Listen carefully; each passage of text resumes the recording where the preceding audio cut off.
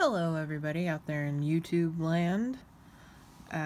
This is Choctaw Clover, Jessie Ann, checking in. I know it's been a while. Kinda, sorry for the clearing my throat allergy season. So what I'm doing today is I am processing Dentalium shells. Hard to get into focus there on the camera. But these are what I use. I use them in fringe and some other pieces, necklaces sometimes. And so I just wanted to show you, the work that goes into processing these.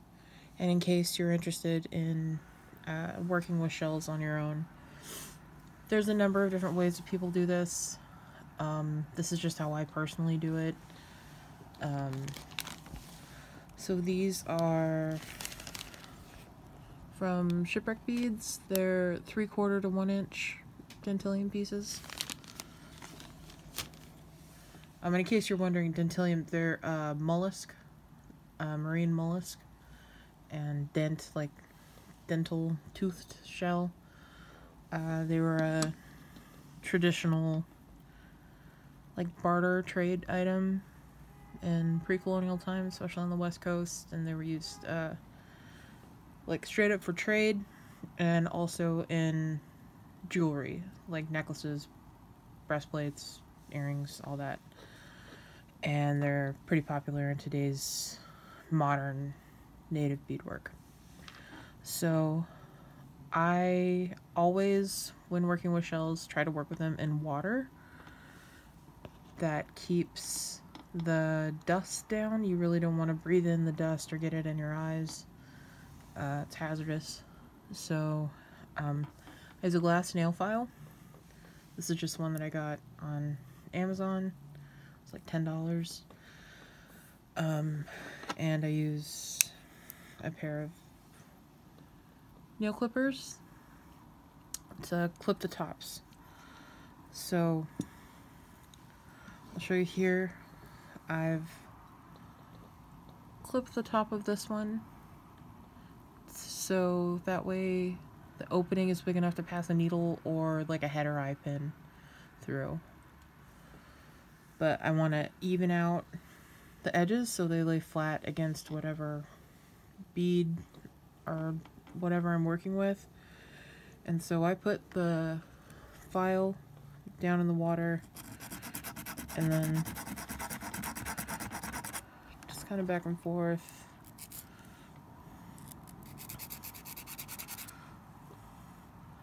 And once it's wet, like, that kind of contains the dust, so I can, like, pull it up and look, and the dust isn't flying everywhere. And just kind of dry it off. I work on a just an old handkerchief here.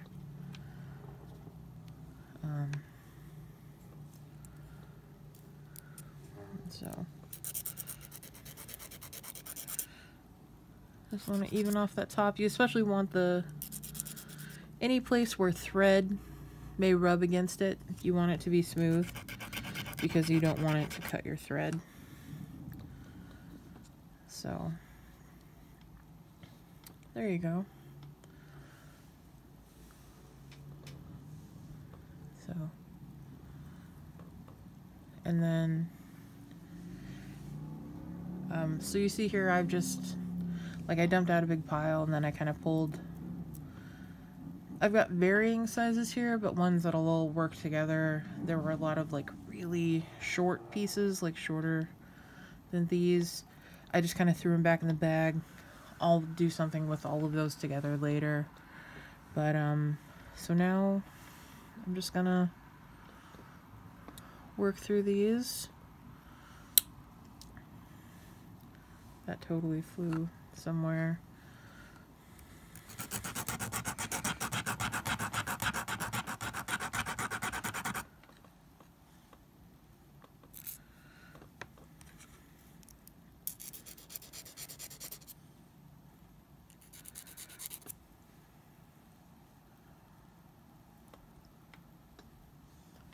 So then you just want to wash it off.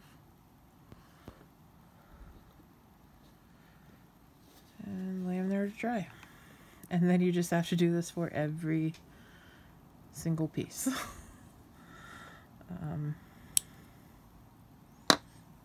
Clip the top. Looks like there's something in there. Sometimes if you know, sometimes they're blocked with like little bits of sand or gravel or like other bits of shell.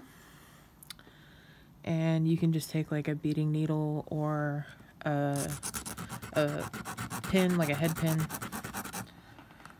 and poke it through to make sure that it's clear. So just grab a needle. Yep, that one's clear. It's all good. So yeah, this is it's a pretty time-consuming process. But if you want to use Dentalium, it's what you have to do. And there are bigger, better pieces of Dentalium out there. A lot of people, you know, the green ones, or that are like, you know, 2 or 3 inches long. Those are pretty hard to come by right now for whatever reason. Just the popularity in beading and Dentalium shell stuff right now. But these are about the only pieces that I can find are the the 3/4 to 1 inch pieces. So just see, that one's plenty big, that opening, so I don't have to clip it off. Sorry. And the bottom just needs a little evening out.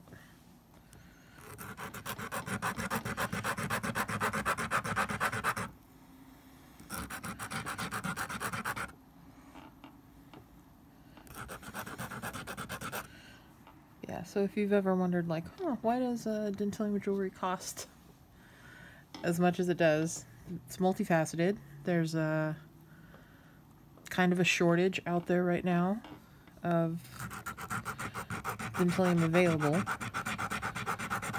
and what is available requires quite a bit of work to get it to where it looks good, usable. So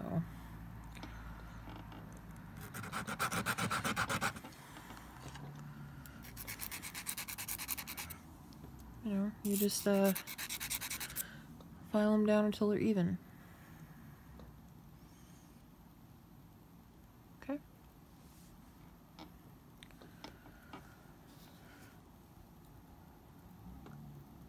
So, see, like this. I don't know if you can see in there. That's blocked. So I'll take a needle and just try to...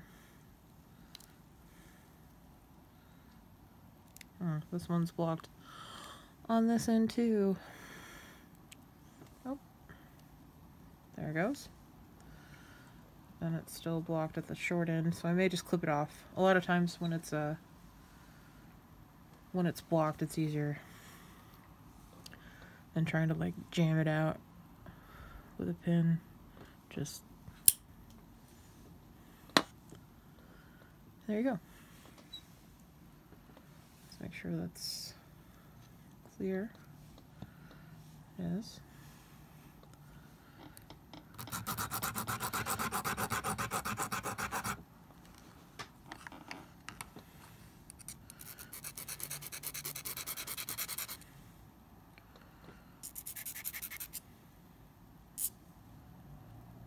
And just a little filing on the top there, just because I clipped it. So, alright, so that's kind of the basics on how you process Dentalium, just in case you were wondering. So I don't think you probably want to watch any more of this. As you can see, that's what I've gotten done in 10 minutes, and I have this left to do. So,